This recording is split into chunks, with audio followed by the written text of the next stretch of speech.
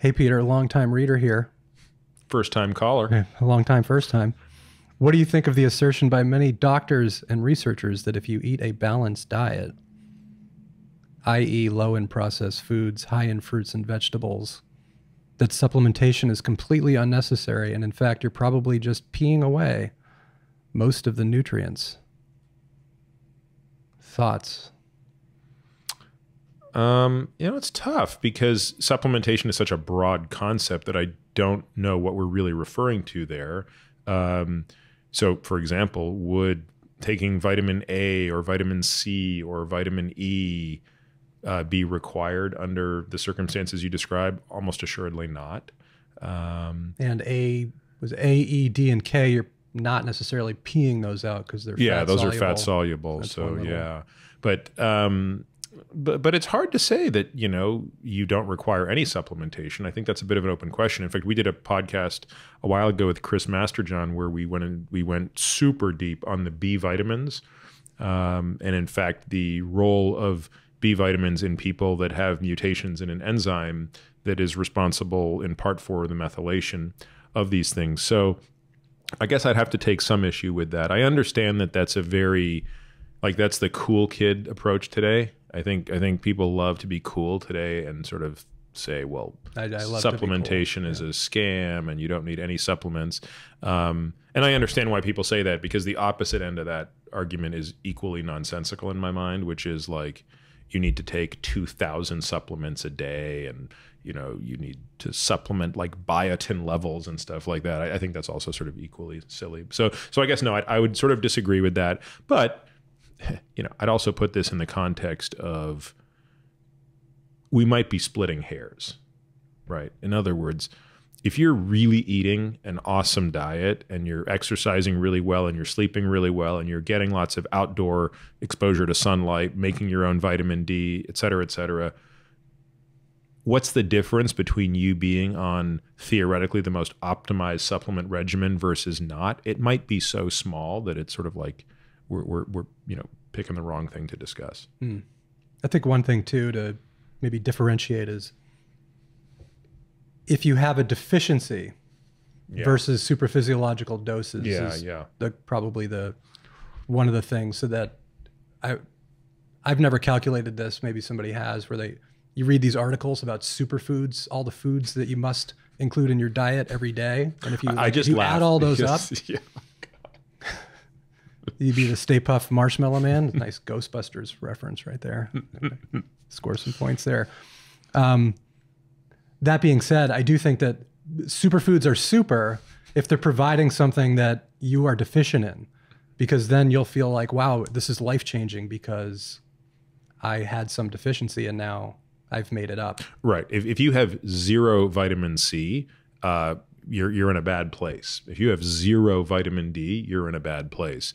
Having vitamin C above the level upon which you can make enough proline to make enough collagen to not get scurvy, not that helpful. Yeah. That said, look, there are some other interesting applications here. I do think I'd love to see some research done on mega dose intravenous vitamin C for viral infections. There was some research that was done on this, I think in the 60s. And my recollection is it looked sort of interesting, but wasn't really followed through upon. Obviously, Linus Pauling, who himself is a 2-time Nobel laureate, although I think one of them was a Nobel Peace Prize, and not to diminish the Nobel Peace Prize, but it sort of fits in a different category. Was close on elucidating the structure of DNA too, right? With Crick and Watson, he was either on their heels or right there. Yeah. But Pauling was a huge proponent of vitamin C, and he was given enormous reign to sort of, propose this and put this forward. In large part because of his credentials, though I think for the most part, people today view many of his views with respect to hyper doses of vitamin C as sort of nonsensical. There's a book of letters by Richard Feynman. Yeah, back in the day, people used to write letters, rather than, I guess, email and tweets and things like that. And there's a letter from Linus Pauling to Richard Feynman. And then I think a Richard Feynman response, but Feynman was diagnosed with esophageal cancer, and Pauling was putting in his 2 cents and his words of encouragement and things like that. But he talked about vitamin C and I think a couple other things. And it was almost like organic foods and things like that, which is pretty interesting. But one of the things too with vitamin C that typically you will pee it out. And I think that that's why when you talk about like taking IV doses, that's one way to actually push up levels of vitamin C where you otherwise couldn't do it, right? Yeah, you can't do it orally, not so much because of the excretion. You'll excrete it both in the, whether it's intravenous or oral.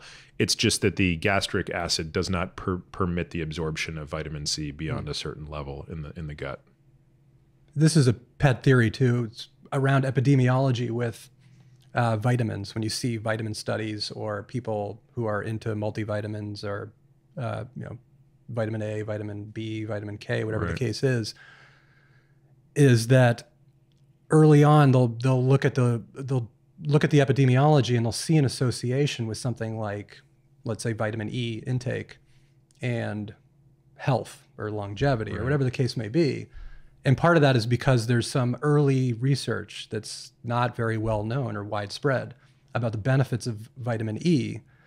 And there's something called the healthy user bias in epidemiology. So the people who are on like the cutting edge are super health conscious and they're scouring, reading the papers or whatever. In this case, it's like you can go deep dives on blogs and you're just trying to keep up with it. So these people might add vitamin E into their diet along with, I don't know, almost like an infinite number of other things that they're also doing to improve their health. And they'll find this association, so it becomes more widespread, and then they'll actually do a more rigorous study, and then they might actually randomize people into one or the other group to try to get rid of the confounding and all the biases inherent. And then the study will come out in the New England Journal of Medicine, and I think there's been some studies that come out, and they'll say there wasn't a significant effect, or the effect that there's a large association in the epidemiological studies, and then when the randomized control trials come out, we don't see such an effect, but we've basically eliminated that healthy user bias by actually doing the experiments. Yeah, and these are tough questions because I know it's tempting to just sort of say, well, the epidemiology is always wrong on everything, but I don't know that that's necessarily the case. I mean, sometimes you could argue time of exposure matters, and sometimes epidemiology is better at capturing time of exposure than RCTs. So I don't know. I get frustrated, not in a bad way, not like but in a way that says, I wish we could do better. I wish we could understand these things better.